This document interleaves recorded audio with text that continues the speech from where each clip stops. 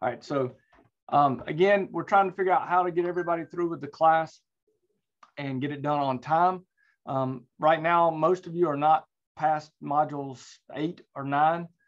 So we've got about a month of class left and a little less than a month. And we've got a lot of work to get done. So one option we could have again is we do nothing. CCNA 1 class will end on June 10th. We would start CCNA 2 on June 17th. If we do that, I think it's going to be a big struggle for some of you to finish the class on time and to understand the material, which is more important for me, for you to understand the material. The other thing we could do is push the CCNA 2 start back date to July 27th. I know I'm repeating myself, folks, but I forgot to hit record a while ago. And then your new class date for CCNA 2 would be July 27th to September 28th. But it would give you plenty of time to work on that CCNA 1 class and get finished up. So that's an option. And then again, there's maybe some option I haven't thought about that you have. The good news is you're still going to be all, if you finish the CCNA 1 class before July 27th, all of you would be accredited. If you finish the class successfully, you will all be accredited to teach CCNA 1 in the fall. So you can start teaching CCNA 1 in the fall to your students at your institutions, which was one of our goals. Okay. So I don't think pushing the class back is going to have a major impact on your implementation of the Cisco Academy at your particular school. But if there's something that I don't know or that's a big problem, then we could do that. The other option I have had is I've got a couple folks who are actually dropping to the cohort 2. In other words, this class finishes June 10th. They're going to continue working on CCNA 1, and then they're going to move into cohort 2. So they're basically unofficially doing option number 2. But I think there's 2 people in the class right now that I'm doing that with, that I'm kind of sliding into the second cohort. From my standpoint, the options all work for me. It would be easiest if all of you decided to slide to the second dates. But if not, I'm fine with whatever's best for you. I'll make it work for you. This is a super, super important project for me because I want to see these academies succeed and I want you to be successful. So you've got a lot of people watching what we're doing, and there's a lot of support from Cisco. All the way to the very top. I mean, to Chuck Robbins, to the top of Cisco. The CEO of Cisco is aware of the HBCU initiatives and what we're doing. So we want to make sure we can do everything we can to help you be successful. So what are your opinions on these options? I think that we should move back to the second date. That gives me a little bit of breathing room. Okay, and that was Denise. Okay. Yep. All right. Go ahead, Francisco. Professor Cotto. Yes, sir. For me, individually, either. But one question that I have is, I see less students in this cohort. How many did we start with? I think this cohort started with 21 students, and we still have 20 officially in the class. Okay, so, but I don't see the attendance of 20. Yeah. Well, and you got to understand these meetings are optional. Well, they're not optional to view; they're optional to attend. That's why I record them, Francisco. Okay. So some people have classes during this time period. Okay. Some people simply can't. So there are some that are watching these videos. Yes. And they're getting them. So. Okay. I'll be honest with you. With a class of 20. Having 11 or just 10 of you, since I'm in here too, but having 10 of you here in a class meeting, it's actually a pretty high percentage. Okay. So I think we're doing pretty good. We just, again, it's a lot of work. I mean, you've seen that it's a lot of work, and there's no doubt it's a lot of work. Hey, Kelly, can you give me the list of the Hampton University individuals when you get a chance who are still in? I will, Dr. Harrison, I will send you that in an email, a separate email. Yes, thank you. I will definitely do that. So, Kelly Tracy. I like the option 2 to the July 27th. Okay. All right, so I've got 2 votes for option 2. Me too. Okay, so 3. So Dr. Harrison, I will get you a list of. And you can Me make too. 4. July 7th. Option 2, you can make that 4 or 5. Okay. Okay, 4 or 5. I think there was no. Okay, so it sounds to me like that's probably going to be our best option. But I will get you a list of all the Hampton. I go for option 2 too. Okay, excellent. I will put that down then. Dr. Harrison, I saw a neat article about Hampton. Was it over the weekend? Maybe it was Friday, about student who was coming to Hampton instead of Harvard. I thought that was very neat. Yeah, that was very neat. Yes. It was on Teen Vogue, I think. I saw it. But I was like, yeah, I know that school. Know exactly where that is. Excellent. So, okay. Well, I think we'll probably start. I'll get that moving that way. The good news for you is it's not going to have any effect on what you've got to do in terms of for the next class. We were going to easily enroll you in the next class anyway. So I'll make the changes on the back end and talk with Jesse Pagan at Cisco. And then also, again, it will get us all on the same dates. And I will still have separate class meetings. Well, I may not. I'll see. I may have all the class meet at the same time and do 2 meetings a week and have one as a lab day, one as our day to do lecture. So we'll see on that one. So, but I will get you as soon as this is over, Dr. Harrison. I'll get you that list. Professor Caro. Go ahead. Professor Caro. I am kind of in the inertia mode on the lab. And I appreciate the fact that you want to have a session on, let's say, the lab. Well, I think once I start, then I will move on. All right. So, but I really appreciate the excellent guidance that you're giving us and the opportunity that you're giving us. You are an excellent guy. Thank you. I hope so. I do. I wish we could all meet in the classroom. I still greatly prefer meeting face-to-face and teaching face-to-face. But I also understand that our schedules and lifestyles, and, honestly, the amazing thing is we've got all of you from all over the country, really, in different places, and we're all together, and it's just neat that we can do that. But I do thank you for that greatly. What I want to do then, folks, now is move over, and I've got you a quick assignment, and this is something I want you to work on for a few minutes. I'm going to give you about 10 or 15 minutes, actually about 10 minutes to work on it. But you've got the network 192.168.12.0/24, and you've got this network. You've got 2 routers connected with an Ethernet connection between them. One network needs 100 hosts on it. The other network needs 30 hosts on it. Now, how many hosts are needed in between these two, right here, between these 2 routers? You got a point. 2. Point. Yep. So remember, you've got the subnet. So this has 2 hosts. So what I want you to do is break out a piece of paper real quickly. And I want you to take about 5 or 10 minutes. I'm going to pause the recording and I'm going to let you work on this particular question. All right. So let me pause my recording.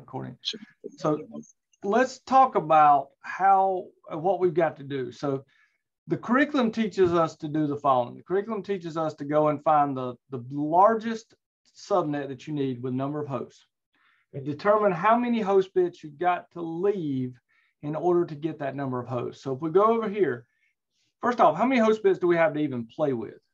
The first one is 100, the highest one. It's 8 host bits. You got 8 host bits, right? There's only 8 host bits because it's /24. So there's 8 host bits left here for us to play with. Well, in order to have 100 hosts on a subnet, we've got to leave at least 7 bits. Well, that's telling me that I'm going to go to /25.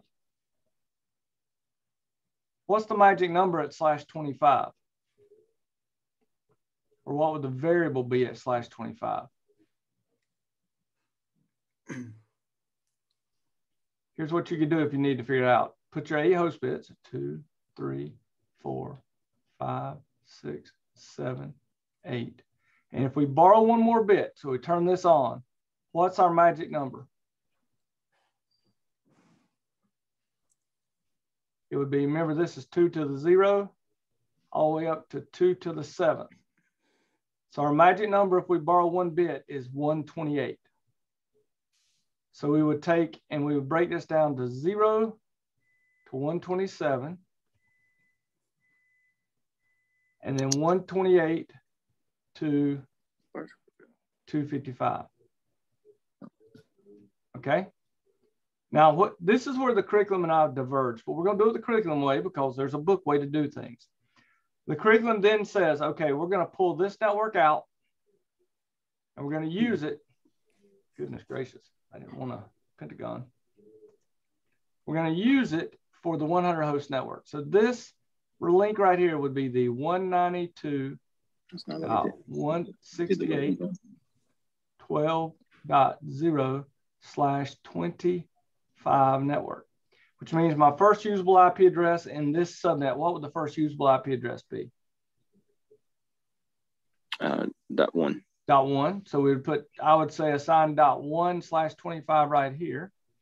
And then your host can be anything from .2 up to .126, because that's our last usable IP address. So we've taken care of this network. So our network right here, we've taken care of. We've subnetted and we found the network that fits this block. So now we've got to go back over here and we're going to say, okay, we haven't played with this. So let's go ahead and borrow. If we borrow 1 more bit, okay, /26. Okay, so if I turn on 1 more, what's my magic number now? 64. So we're going to break this down from 128 to 191, 192 to 55.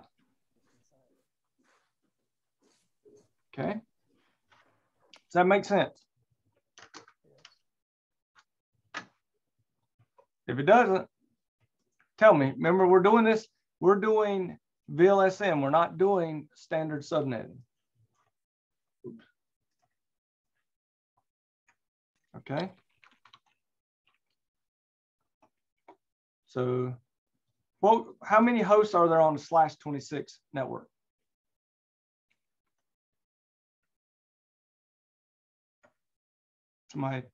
Anybody know? 62. 62. Okay. What do we need for our network though? For our host? 30. We need 30. So this is still too large for what we need in the book world, right? Now, real world, we would go ahead and pull one of these out because it's got 30 hosts now. It may have, you know, who knows how many in the next, you know, in the next 2 weeks, you may add 20 more hosts to it. Okay. But what we're going to do is we're going to assume that we're using exactly what the book asked for. So let's go out here and let's borrow another bit. So let's borrow 1 more bit. So let's do /27. If we borrow another bit, this is turned on. What's our variable now? 32. It's 32. So all we do is, as we're subnetting, we subnet a subnet. So we're going to go in here and we're going to subnet out with 32. So we'll go down here and we'll take this block right here. And we're going to leave the other block alone because we're not even going to break this one down because we're not going to use it. So we'll do 128 to, I think it's 159, isn't it? Yep, 159. And 160 to 191. Again, notice I didn't create any numbers. I'm not creating numbers. I'm not making anything up. I'm just taking this subnet before it and I'm breaking it down by the magic number or the variable at that borrowed item or that borrowed level. Now this network right here is now the right size to fit what we need because it is a network of 2 to the 5th host, which gives us 30 hosts. So we're going to go over here and this can be the 192.168.12.128/27 network. And then the first usable IP address could be put right here would be what? .129, right? /27. And then here's one of the reasons I don't particularly like the way they do this, because now, as we get all the way down, and we really know that all we need now is the /30, because we need, what's left is 2 hosts. So we figured out the network for here. We've got it. So that leaves us with 1 network left. We've got this blue network here that needs 2 hosts on it. Well, what we're going to do is, if we were doing this correctly, you know, we pulled already for the red network, we pulled this out. So this has been used. Okay. For the green network, we pulled this out. So that's been used. By the way, one of the things you can't do, once you pull this level out, golly, I did it again.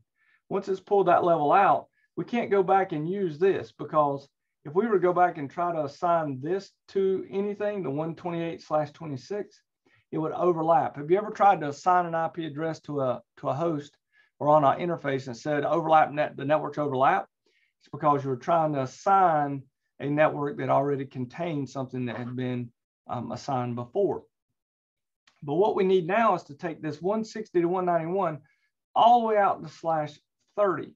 Well, that gets a little crazy, because we look, and actually I just went ahead and did it on a subnet calculator because I wanted to make sure I didn't mess up the 130. But we go all the way out here, it's 160.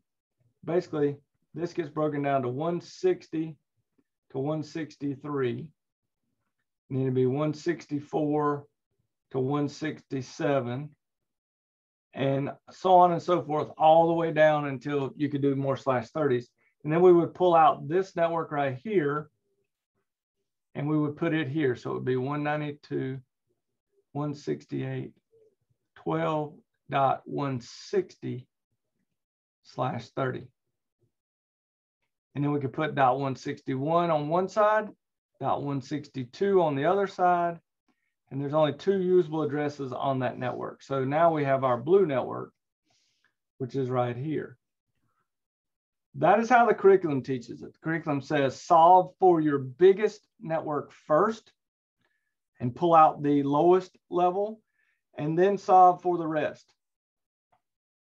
Real world, I would have done this backwards. I would have done it like this. I would have pulled out this network, the 128.255.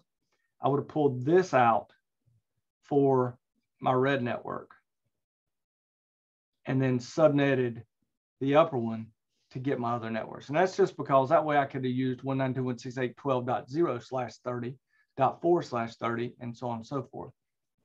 Okay, let's try another one. Let's do a different one. Let's do it just a little bit different. Again, we're trying to build this. We're trying to build so that you get comfortable with VLSM. We're not doing, if you'll notice, the reason we're not doing this, we're not using the 7 holy steps, because I'm not asking you to give me X number of subnets.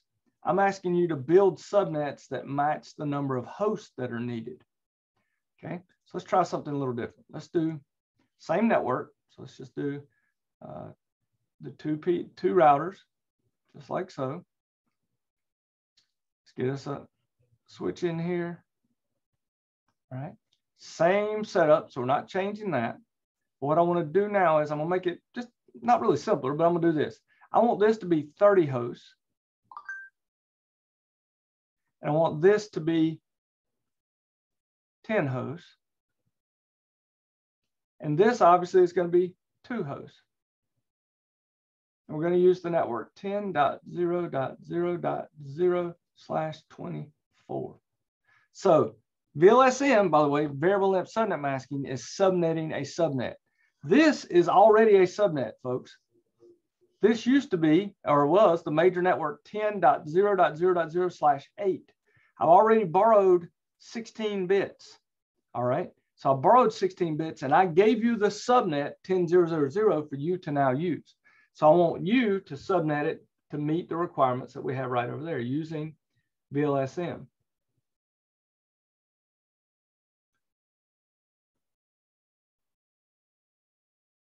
Now, I'm going to teach you how, I'm going to show you easily what I do every time I've got the VLSM, especially if I've got, I'm not being rushed by a test or anything. Here's what I do. I always, if I'm VLSMing, I just take the network and I go, Okay, let's take a peek at this and say, I know I've got the 10.0.0.0/24 network. Okay, I'm just going to go ahead and borrow 1 bit. I know I need a lot more than that, but I'm just going to borrow it. So that ends up being 0 to 127, 128 to 255. All right, because I borrow 1 bit. Remember, we've got 8 bits here to play with. 3, 4, 5, 6, 7, 8. If I borrow 1 bit, the magic number is 128. I just go ahead and say, okay, I'm going to borrow another bit because I know that I've got to get it down to support at least 30 hosts. So I'm going to go 0 to 63, 64 to 127. And I know that that is because if I'm at /26, my variable is 64. Still too big though, because I've still got 6 host bits left, and 2 to the 6th is 64 minus 2. So if I use 2 to the h minus 2 equals number of hosts, or usable hosts, but I'm just going to say hosts. If I stop at 26, it's 2 to the 6 minus 2 is 62 hosts per subnet. So this is still too big. So let's borrow another one. Let's do /27. So now I'm going to go here, 0 to 31, 32 to 63. Now I'm at 2 to the 5th minus 2, which is 30 hosts per subnet, 30 usable hosts. So I'm at the right size for what I need because I borrowed 3 bits. The magic number is 32. The book would have you pull this out and use it. We're not going to do that. We're going to pull this network out, and I'll show you why in a second. I'm going to pull that network out. So this will be the 198. We're going to assign to this particular segment, 192.168. We're not going to do that. Kelly gets so used to using 192 that he's using 192. We're going to assign 10.0.0.32/27. What's the first usable IP address in this subnet, in the 32 subnet /27? First usable address in this subnet. 33. 33. So I would assign that to the router's interface right there. Okay, /27. By the way, when I'm saying /27, what does that mean when I go to assign the IP address? What would be the actual mask I would type in? I wish I could just put /27, but I can't. What would I have to type in? So if I'm on config-if, so I'm on the router itself, I'm in that gigabit interface, and I'm assigning the IP address. I put IP add, okay, short for address, 10.0.0.33. What would I have to put in for the mask?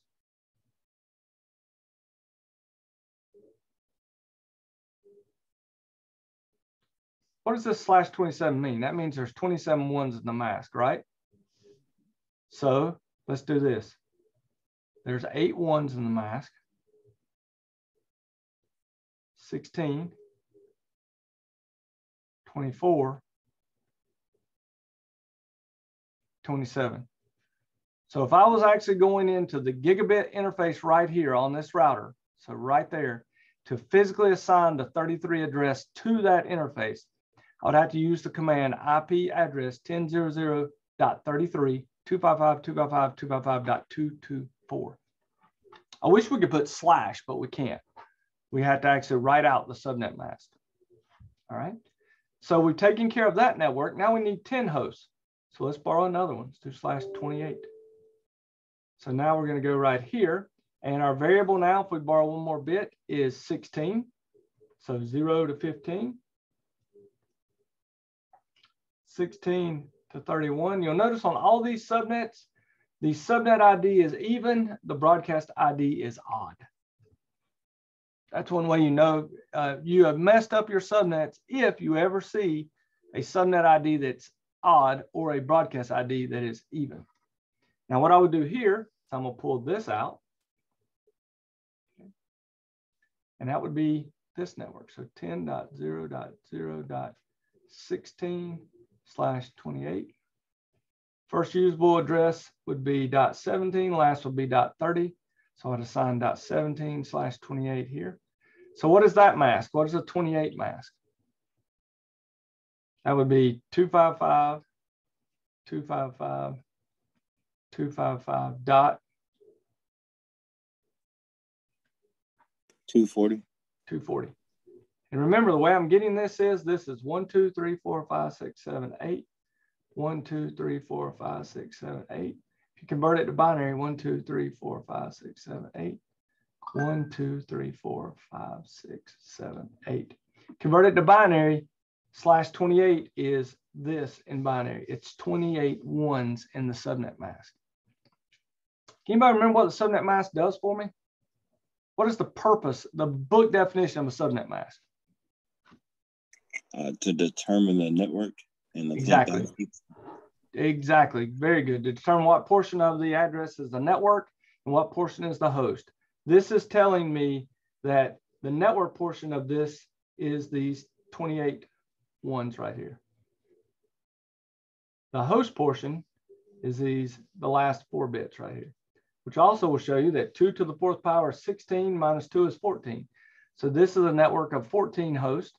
And then last but not least, I could go ahead and do this. I could say, all right, I'm going to go ahead and do /29, which turns this on, which makes my value, my variable is 8. So 0 to 7, 8 to 16, excuse me, 8 to 15, not 16.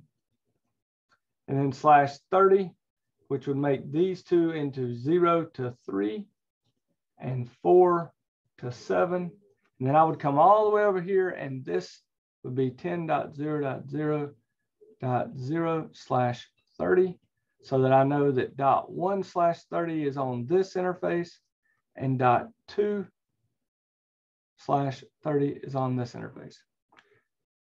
And you can see that there is only 2 usable hosts in this /30, .1 and .2, because 0 is the subnet ID, 3 is the broadcast ID.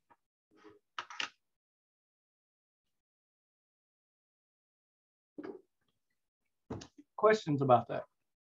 You'll notice how much cleaner this is because we're able to easily pull .0, .4, but you'll also notice that as soon as I use this 0 to 3, I can't now go back. If I wanted to go back and say, I want to use this block of addresses, I want to use this 0/28 network, I cannot do that. This is now off limits because 0 to 3 is included in here. This is off limits because I've already used 0 to 3. This is off limits. And all the way back to here because those addresses, the .1 and .2 are included in those, so they are not available. Now, the neat thing though is this, when we look through here, we could still use this /26 network. We could still use this /25 network. We haven't touched it yet. We could still use this network right here if we wanted to, okay? Now we pulled those other 2 out here, so we've already used them, so we can't use this .32/27 or the .16/28, but we can use the other ones because we have not pulled any of those out. This is variable length subnet masking. This is VLSM. This is how modern networks work. This is how we make it to where we're able to easily subnet our networks and make them fit so that we can do what we need to do with our networks. Okay. Questions about this? Super, super important. No questions at all. Everybody's, y'all want to try one more example? Let's try a crazy one. Let's try a crazy one. It's not too crazy, but let's try a crazy one. We use the same network, but we're going to change things just a little bit.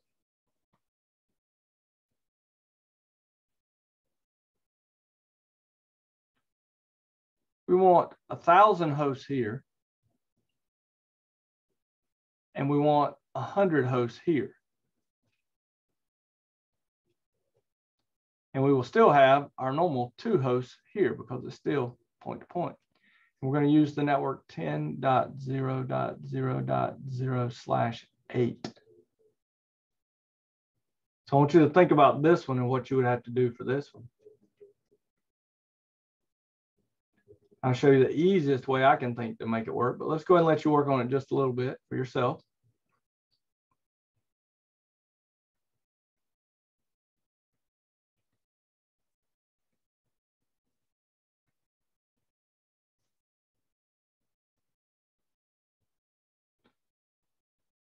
And I do this because it keeps both of us, all of us, from making simple mistakes.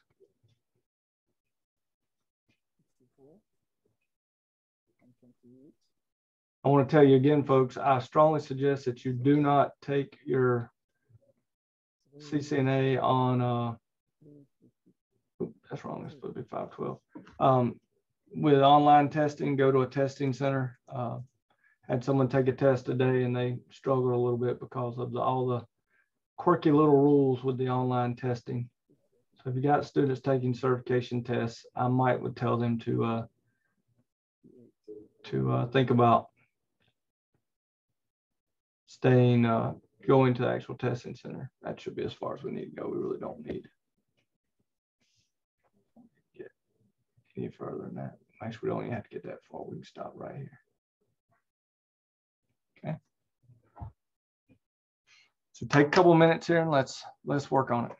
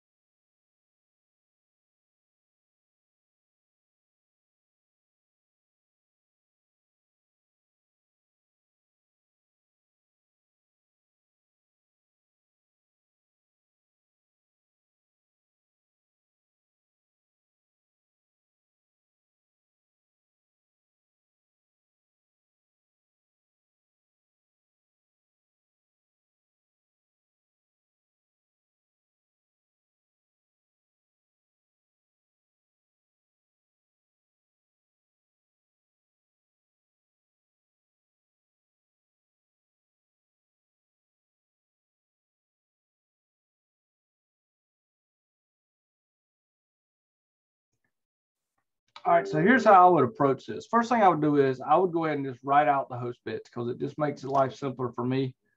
So I'd go right here and I'd say, okay, I know I've got 24 host bits. 1, 2, 3, 4, 5, 6, 7, 8. 1, 2, 3, 4, 5, 6, 7, 8. 1, 2, 3, 4, 5, 6, 7, 8. Now, in order to have 1,000 hosts left, I know I'm going to have to leave at least 10 host bits. So I would go in here and I would turn on 10 host bits. So I'd leave 10. 1, 2, 3. Actually, we can do it like this. It'd be easier to do it this way. Let me erase this. All right. So when you got to leave 10, so there's 8, 9, 10. So let's turn on all of these. So go down here. So we got 1, Notice the zeros there. All these will be zeros. 1, 2, 3, 4, 5, 6, 7, 8. And we're going to do 4, 5, 6, 7, 8. And then it would be 1, 2, 3, 4, 5, 6, 7, 8. Okay. Now the wild thing here is we've crossed what we call the octet boundary. We've got a variable here of 1 and a variable here of 4. So what we'll end up doing is we're going to end up taking this network right here. And we're going to go from a /8 to a slash, you notice here, it's 8 plus 8, 16, 17, 18, 19, 20, 21, 22. We're actually going to go all the way down to a /22. Now, this is a little difficult for students, and actually it's very difficult even for me. But what you have to do is you have to realize that we're going to roll the third octet by this variable right here. So we're going to start out and we're going to break this all down to 10.0.0.0 to start with. And then we're going to go 10.255. Let's see, 1, 2, 4. Actually, it'd be 10.0.0. Sorry, hold on one second. It's actually 0.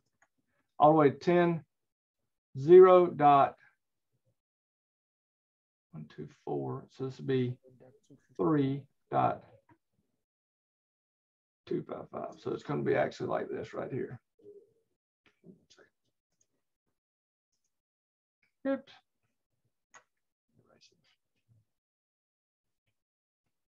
So this subnet becomes, nope, actually, I was right. I apologize. I keep messing up. So this subnet is that subnet right there.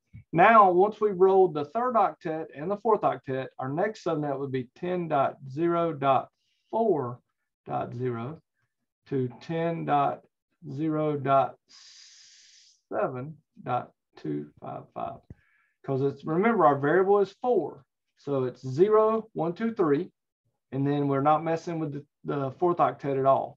And so we keep coming down. Now, what we have done, if we continue to do this, we are just breaking this 10.0.0.0/8 network into a large number of subnets that are consisting of up to 1,024 hosts. Okay, let's look at this. /22, how many host bits are left? 10. 10. What's 2 to the 10th? 2 to the 10th minus 2 is 1,022 hosts per subnet, right? Okay. So by using the method they talk about in the book or using it in the curriculum, you find the number of bits for your biggest subnet, and then you just take that and you pull it apart and you pull out one of these. Now what I'm going to do is I'm just going to grab this one right here. So this second network or the second subnet right here would be what we would pull out to use down here. Now I will tell you, real world, there's not very many places we're ever going to have a subnet that is going to have 1,000 hosts on it, simply because of broadcast problems and other things. We typically never really have a network that is less, if it's actually going to have hosts on it, less than less than /24. This could be a building though. We could have possibly use this to take it to a building and then subnet it, because let me show you what we can do now. We then can borrow one more bit. If we borrow /23, you'll notice our variable becomes 2. So we can actually break this into 10.0.0.0 to 10.0.1.255. And then this becomes 0, 1. Oh, wait a minute. 1, 2. Yep, that's it. 10.0.2.0 to 10.0.3.255. So I broke this network, the /22, into 2 separate subnets using /23. So my variable became 2. I can go one more. Let's come down here and do a /24 using those same numbers. So I'm going to break this one down. And guess what it becomes? 10.0.0.0 to 10.0.0.255 and 10.0.1.0 to 10.0.1.255. So this /23 network here was broken down by the variable of 1, and now we broke it into 2. So we're subnetting a subnet. Still too big though, so we'll go /25. And now we're into territory we're already familiar with, because we're familiar with crossing into here. And so it's going to be 10.0.0.127 and 10.0.0.128 to 10.0.0.255. Go to /26. And now we're in here at 10.0.0.0 to 10. Actually, we wouldn't have to go that far. We can stop now because we're going to need this. We're going to need this one. We'll stop right here for a second because what I want to do is this.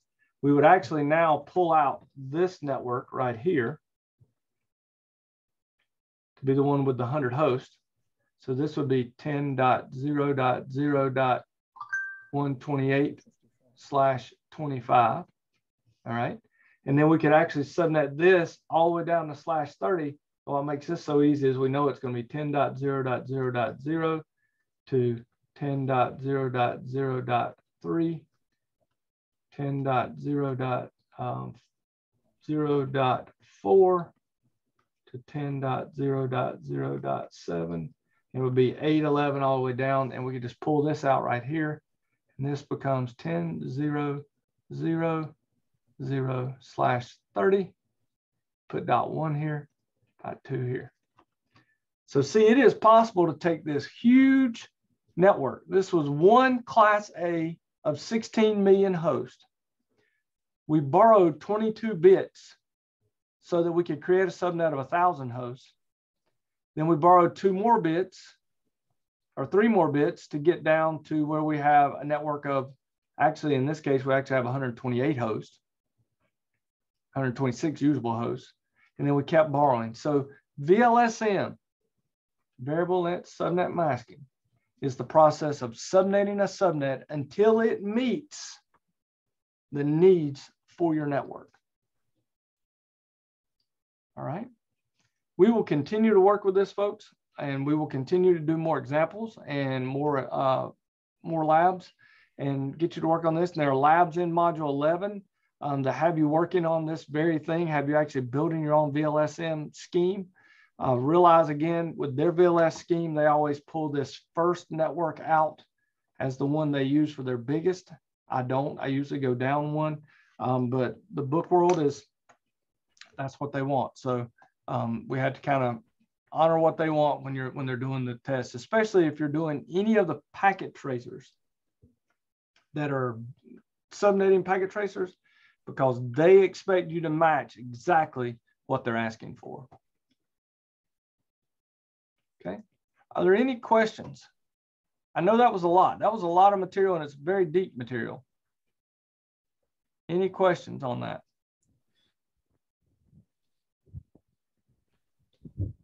I would strongly suggest going back again and reading the modules on VLSM or the section on VLSM, because you'll notice what they did is they do the exact same thing with VLSM in the same method I do, except I do it one step at a time, whereas they try to do, they just try to pull it out. So again, if I show you the screen here, you'll notice in the curriculum, what they try to do is they try to say with VLSM, we're going to do it like this. We're just going to pull out these /27 and we're going to borrow, the bits. And so they're just trying to pull more bits apart, which they do, but they do subnet it first for the biggest numbers, which in this case were the /27 networks. And then they went in and took one of those /27s and borrowed more bits to get it to a /30. And then everything that wasn't used is still down there and available. So it's the same concept of what I did. It's just they're doing it a little bit differently because they want you to kind of learn their method of how they do it. All right. And again, this packet tracer, when it asks you to do this packet tracer and you're doing it, when it asks you, make sure you use the method they give you, which is pull the biggest network out first and then do the rest of your subnets, even though it ends up with your /30s being up in some really weird ranges. Especially any of you who actually work on networks, you'll be like, wow, that's a weird place to put your /30s, but that's what the curriculum asks for. All right. Any other questions? Any questions at all? You were all very quiet, which scares me. Either it made sense or it made no sense. It's hard to tell. My question, Kelly, is that if I start make attempt working on the assignment and I'm unable to finish with it and I want to go back, how is the Cisco network is, because if I save it where I stop, and then when I go back and I was trying to finish with it, did I have to start all over again or? Okay, Jacob, the question is, are you talking about with NetLabs or are you talking about with Packet Tracer? On the NetLab. On NetLab, like which is 9-1-3, I have a longer step, about 20 questions on it. So, okay. And first of all, start working on the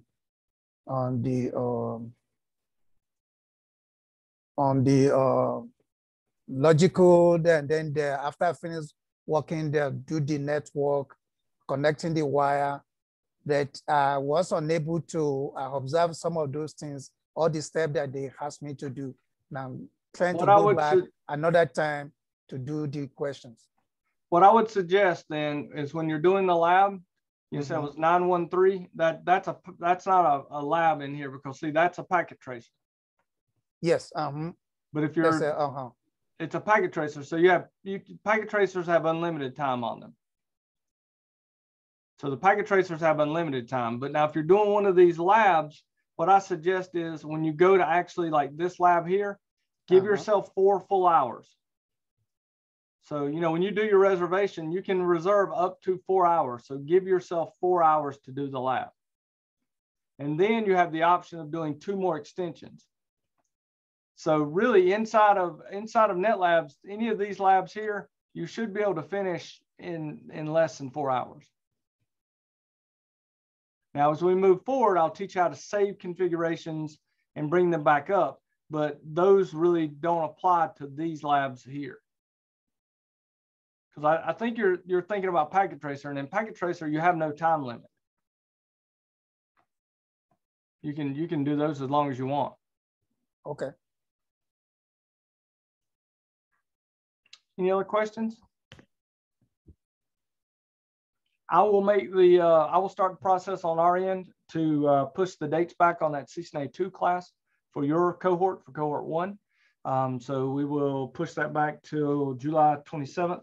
And then that will give us some time to continue to work on all these materials and to meet and do labs and go over labs together. So, and I'll actually go back and do some of these labs, some of the earlier labs like 727, 737, and 1044. We'll basically pick up on 737 and go forward and do those labs together. So if you can't make the second meeting that we have, then actually may not even need a second meeting since we're pushing it to July. But just we'll work on that as we're moving forward and see, okay? All right. Well, that's all I've got. Let me stop the